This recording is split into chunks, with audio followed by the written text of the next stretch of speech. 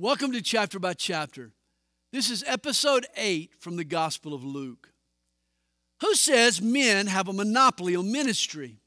Luke chapter 8 begins with a list of loyal ladies. Whether you're male or female, God has lit your light so it can shine. Don't retreat into the four walls of personal isolationism. Don't shirk contact with people, especially lost people. Love Christ enough to get involved with those He died to save. Jesus told His disciples they were going over to the other side of the lake. But when the storm kicked up, they became afraid that they were going under. They cried to the Master out of desperation.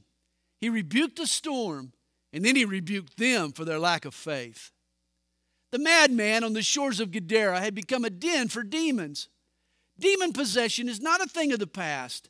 Demons may act more sophisticated in a cultured society, but they are just as diabolical. The crowds bumped into Jesus, but the woman He healed grabbed Him with the grip of faith.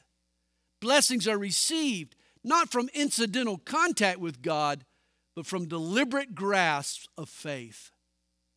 Jesus raises a little girl from her deathbed in the midst of laughter and jeers. He could have gotten the last laugh by showing off His miracle, but He even told the parents to keep it quiet. His attitude is an example to us. We're in charge of being faithful. Let's leave the press releases and fanfare to God. If you're enjoying Chapter by Chapter, we hope you'll make a comment below. Thanks for listening.